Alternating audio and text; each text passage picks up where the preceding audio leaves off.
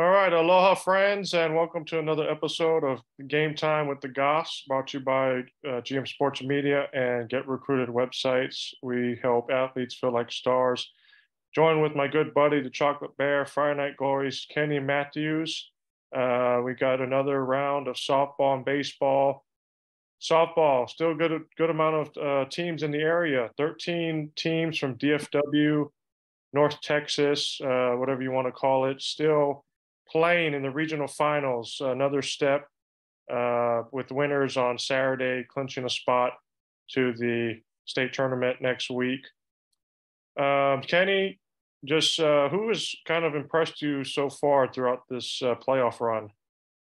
I have to go with Northwest. I think the Texans have been. I mean, I know they made a deep run last year out too. I kind of just overlooked them a little bit, but man, Abigail, she's been nails. I mean, she's been nails. She's been putting that team on her back, and I'm really been impressed with her. And then also, I would actually say Frisco Heritage because of Mrs. Hall. I mean, what can you say about what she's done also? And she's not just doing it on the rubber, Brian. She's doing it with the bat too. I mean, she's had some clutch hits and been scoring some game-winning runs, and they haven't had a whole lot of slugfest. So, I mean, she's been doing it all. So those are the two surprises I would say so far. Yeah, Frisco Heritage has had a couple of one-game playoffs. You mentioned Abby Young with Northwest. Yeah, she was dominant against Monterey. 3 hits allowed and 23 strikeouts in 14 innings. But she's been like that, throughout this whole season. Yeah. I do want to say maybe Frisco Lone Star could be a surprise team. I don't know how many people got them going that far. Excellent point. Excellent point. And that would be a fun matchup, Lone Star and Heritage. They're both Frisco ISD schools, both making it for the first time to the regional final. So that one's another one-game playoff. So, I mean, Heritage, I don't know if they're losing these flips or they like it, but they're used to it. If you got Hall as your pitcher, what wouldn't you want to do one-game sets? Yeah. I mean, God, and yeah, for so sure. And Lone Star, they came back to beat Dayton. They lost game 1 and came back and won game 2 and 3. That game 3, if you saw, 13 innings. 13 innings.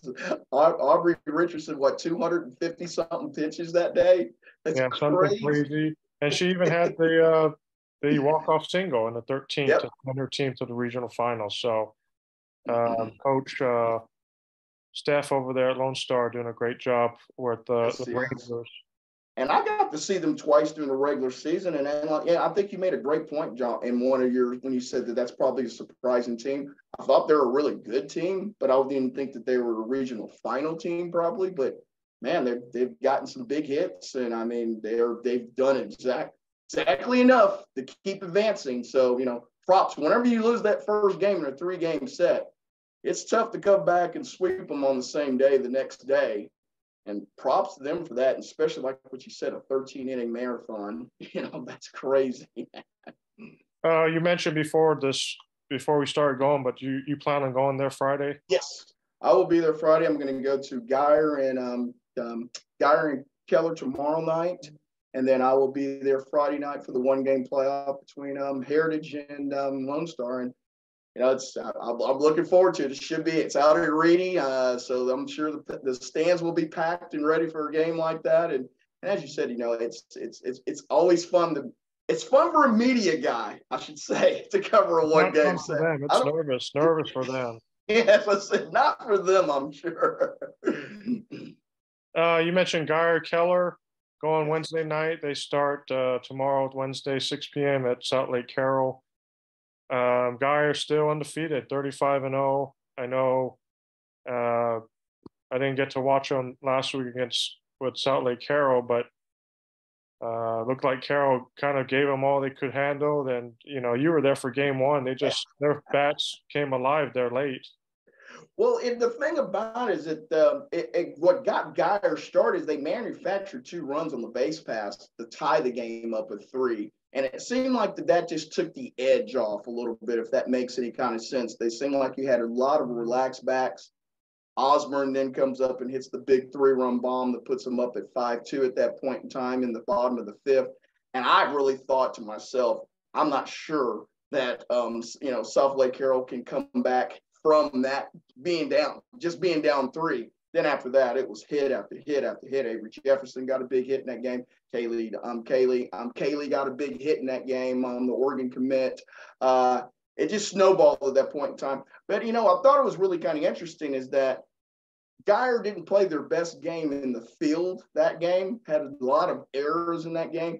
And Coach Medford took out Finley 4 2/3 inning because she's a ground ball pitcher. So it was kind of a stroke of brilliance in the way that he did that. But Finley was nails again. I mean, she only gave up the 2 runs. One of them was unearned.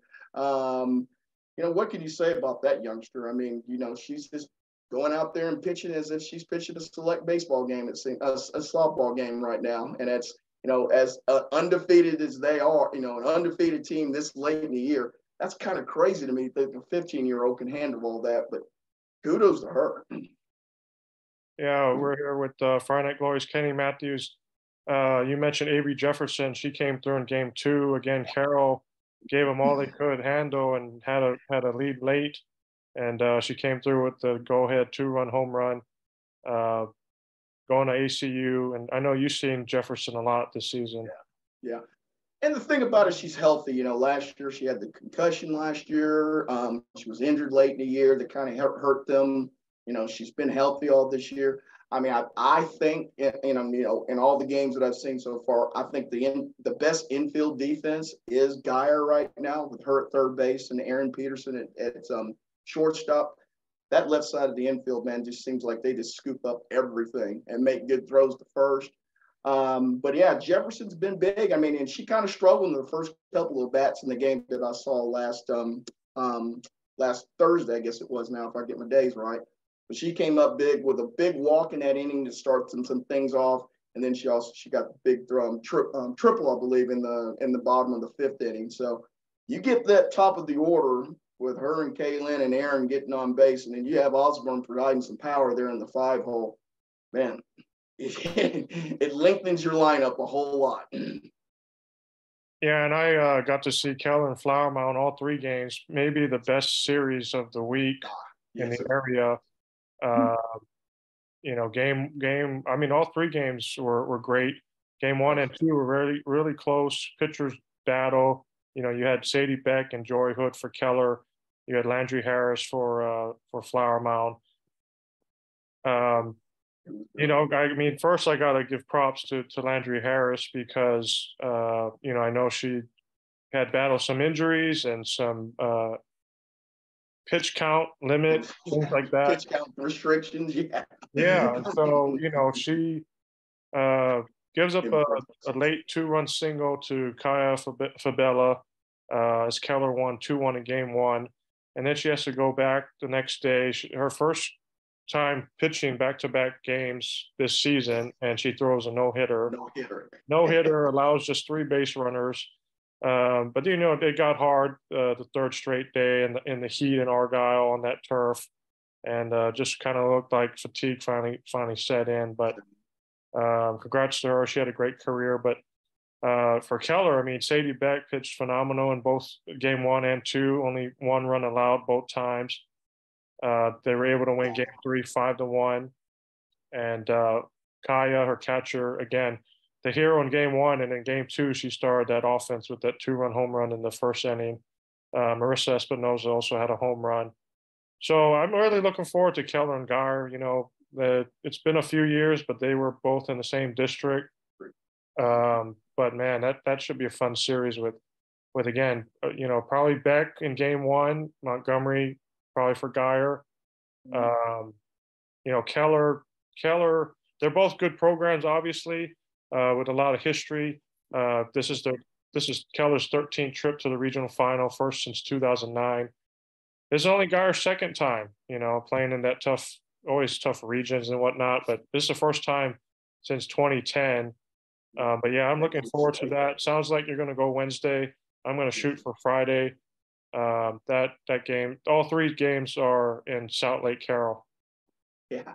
And I think the coaching, I mean, Christina and Coach Medford, I mean, you talk about two pillars in the coaching ranks here in the area going up head to head against each other. So the battle of the wits should be interesting there. You got a team. Both teams want to put the ball in play. I mean, they don't have an enormous amount of power in their lineup, so it's going to be fun seeing how they send runners and seeing how they move runners around.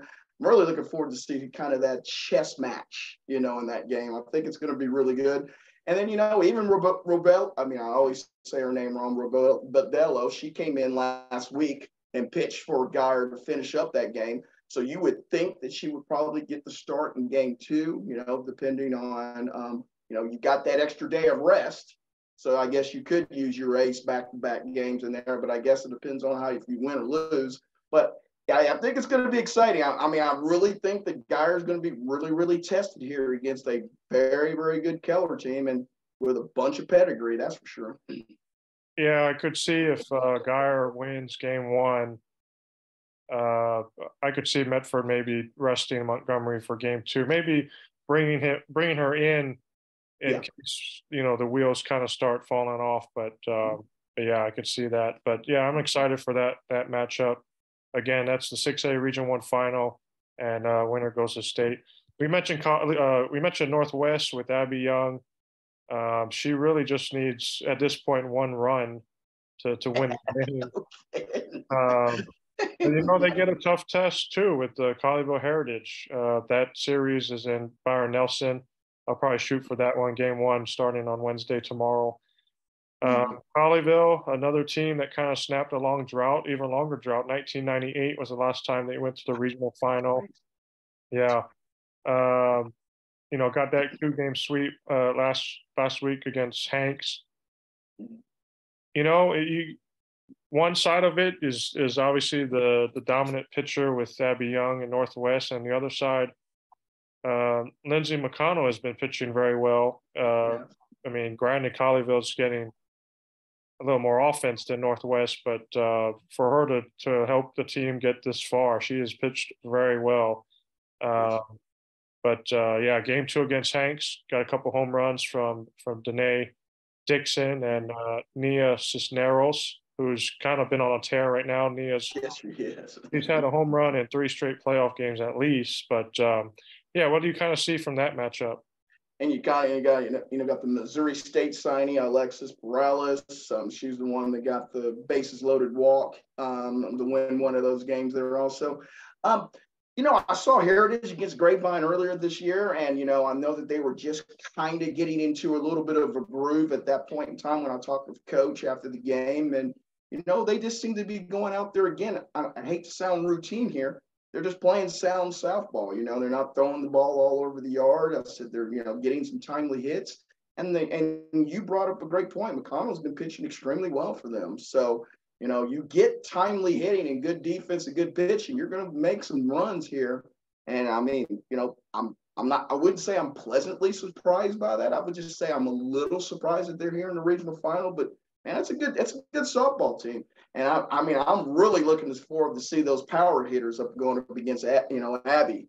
I think that's probably the matchup to me there because, if you get one run for Abby, that might be enough, but you might just get one person on and then a 2-run bomb and lose 2-1. So, it'd be really interesting to see the power of the lineup of Heritage against Abby. I think that's good. I think that's the matchup that I would be most looking forward to. Yeah, and they haven't played this year, but the last 2 years they're in the same district. So there are kids on both teams that are familiar with each other. I know obviously it's a different year, and Yep. Abby's kind of 100% or more than that seems like it. But yeah, looking forward to that matchup. That's the 5A Region One final. Wednesday, Friday, Saturday at Byron Nelson. We talked about 5A Region Two with the Frisco teams. There's a couple other ones. I mean, Decatur's still in the regional final after game 2 and 3 wins against Dumas. Aubrey in 4A Region Two taking on Van Alstine. They're both very familiar. They're in the same district. and I've seen Aubrey a couple times, and I know the first couple rounds you couldn't really gauge how well this team was because of the competition, but uh, now they beat a Sulphur Springs team with a very good pitcher in Crimson Bryant. Game one, or excuse me, game two and three were 1-0 games. Maya Cherry coming through. But yeah, I don't. It's just, and even game three with Brinley Duncan, it was only, or excuse me, game one, it was only 3-0. 3-0. So Total. she pitched very well too. But I've seen Aubrey. They can obviously put up the runs, and then now with this last series, they can deal it out in the circle. And again, they're very familiar with Van Alstyne. Riley Adams is their pitcher. Actually, Van Alstyne, first time since 1994 to the regional final, which was like maybe year two or three of softball in the state. So, Yeah. And what? yeah, I'm looking forward to that one. That's a one gamer. I might go to that one. That's Thursday at Rock Hill. Yeah, I saw that it was on Thursday, and I'm trying to decide if I can have enough time to do And I know you love Rock Hill. 4 days. You love going to Rock Hill. I'm trying to stay actively, keeping a happy wife too. Sometimes I've got to talk her into letting me go to that game because I love the one game set. Coach Bud at Rock Hill will let me in. I know that for no problem. Sit in the press box, and I think you made a great point here again. Aubrey scores runs, but even when they didn't, even when they couldn't, they still were able to peel off 2 wins, because they had stellar pitching, which, I think that was probably maybe one of the question marks going in to the playoffs for them, that they have enough pitching to get to Austin. Well, after last weekend, I think that question was answered. Yeah, I know they're hungry for this state appearance. Last year, coming up short in the semis. Previous year in 21, lost in this round, the regional finals. So they're trying to get over that hump. Oh, Again, I've seen them a couple times this season. They got some good bats with Keely Fuller to start. Tamaya Cherry's actually the one that hit the home run in the second inning in game three. Um, Abby Buxton and Abby Hammett. It can be a loaded lineup, but yeah. No, I covered Van Alstyne a couple years when I first got to Texas, but it's been a while.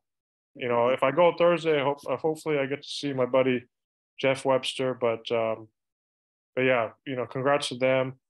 I don't know how many people thought they were going this far as well. They beat a very good Farmersville team in 2 games, and again, yes. it's the first time in almost 30 years. So Storied Farmersville team. I will try and text Kim to get you to.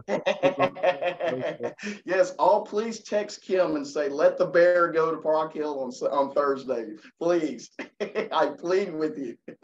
Again, here with Friday Night Glories, Kenny Matthews. And really quick, I just want to mention, because we already talked about Geyer and on Aubrey. I mean, you still have all these teams still playing in the playoffs. I love And your stats that you had up here. Geyer and Aubrey are the only two schools in the area to still have baseball and softball teams playing this deep. So, wow, that's crazy to me. You would yeah. have thought that Keller would have been the one, that would have been there, but baseball side didn't hold up well last week.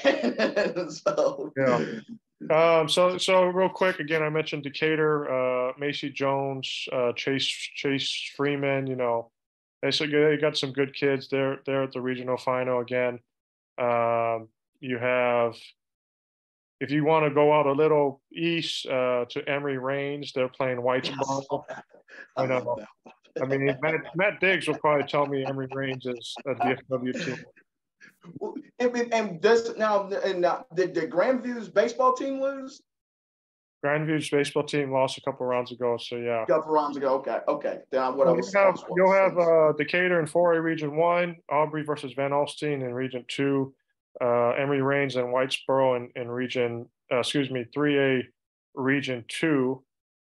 okay. And Range has really turned into a softball power. This is the fourth time in 6 years, or really 5 seasons if you minus COVID, but Right. and then Whitesboro, I mean, they're 34, 35 win team. Avery Howerton is a phenomenal pitcher. They're putting up some big stats. If you get a chance to look at Whitesboro's stats, they're just I just saw their basically numbers of the. I just saw the numbers were going. And to be fair, I didn't know what the competition level was. right. So I just to be fair, people, I'm on people think I'm a softball expert, but I just didn't know the teams that they were beating were high level Right. competition or not. But either way you look at it, if they're not, they're definitely doing what they're supposed to do against inferior competition. That's put up spots, and that's what they're doing. Avery's been pitching well, and Galloway has I think 18 home runs on the season. So this is Whitesboro's first time to the regional final. And then Grandview, we mentioned Grandview 3A Region 3. They're like 35-2. They beat Orangefield 5-0. Another team sort of like Aubrey, where they could put up the runs at any moment, but they could still win a 1-0 contest with pitchers like Kaden Blackman and Maddie Doty. But Bella Jeter, got to give her a shout out. She's got 7 home runs during this playoff run alone. So they're another team that's kind of trying to get over the hump. They've been to state just once and didn't come away with the title. So I know Grandview is finally trying to bring home that softball title. And then the last team is Trenton in 2A Region 2. The Tigers, first time since 2016. And they could put up some runs too. They really beat down Munster in the region. Saw that they beat down Munster, and I just didn't know much about Munster, to be fair again. But I was like, whoa, that's impressive.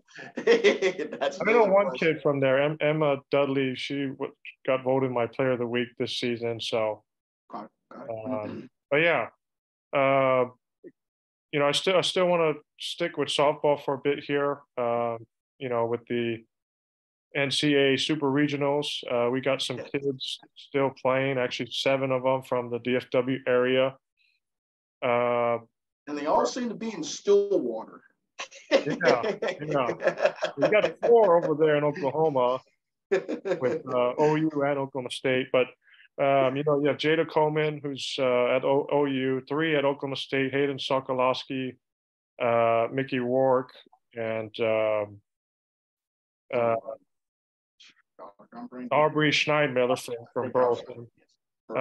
Then you got Tatum Boyd at Stanford, who played at Plano West. Now I'm losing it.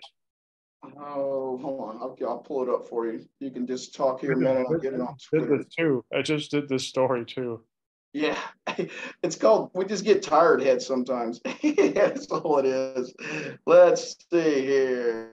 We're missing 2 people, and we shouldn't be missing them at all, right? Let's see. Of course, I can't find it now when you're talking about it.